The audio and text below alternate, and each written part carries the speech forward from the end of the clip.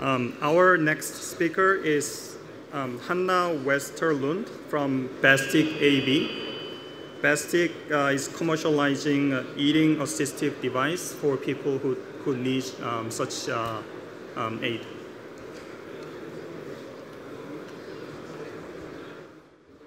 Okay, so just this okay. Okay, hello. My name is Hanna Westerlund, and I'm here representing a Swedish company called Bestic AB. And I'm here to present to you with an innovation for independence, which is this. It's an eating assistive device for people who are unable to eat by themselves. It's a small robotic solution combining mechatronics and user-centered design and software. And the man to your right is Sten Hemmingsson. He is the founder of our company. He had polio when he was very young, and about 15 years ago he received post-polio symptoms, which made him unable to use his arms the way he wanted to, and he did not want his wife to feed him. He wanted to eat by himself. So he started a venture of developing a new product. And today, Bestic is a CE-marked medical device, Class 1.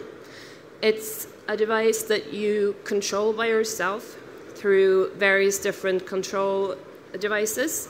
The easiest one being just one button that you can press with any part of your body, for example, your head or your chin or your foot. So it all depends on the user's capabilities and functions.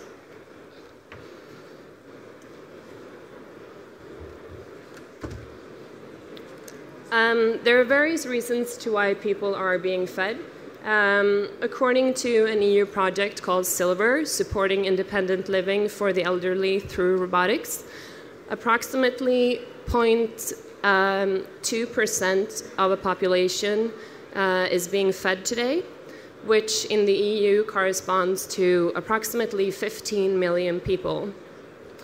And this is it has a wide range of backgrounds. For example, people with neurological diseases such as ALS, also spinal cord injuries, or also if you're due to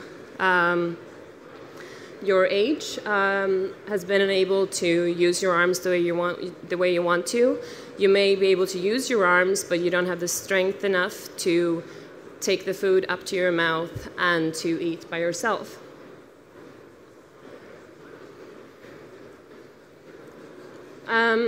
If you're not able to eat by yourself, you may not find it as pleasing to eat.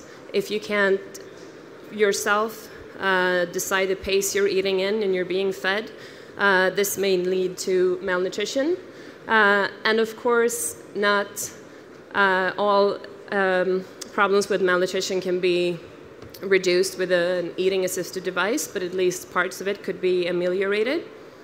There are several advantages for the people using the device, but also for staff at, for example, nursing homes. We have people coming up to us saying that they are feeding two people at the same time at a nursing home, which is not a pleasant situation for anyone. If you break it down to costs for what the actual device costs and what it costs to have someone feeding you, it's a huge difference, as you can see. And also, it doesn't matter if you have an eating device and you eat for 15 minutes or you eat for 60 minutes. It's up to you, and it doesn't cost anything more. This is just our basic business model. We have the product, and we produce it in Sweden as well as develop it. And when it comes to welfare technology, you usually need support when you purchase a device like this. So we also offer consultation and training for staff, etc. The company was founded 11 years ago, and the product has been on the market for approximately 3 years. And as of today, we've sold 250 units. We have distributors in several European countries, but not here in Germany yet. And we're selling directly through our company in Sweden and as well as in the US.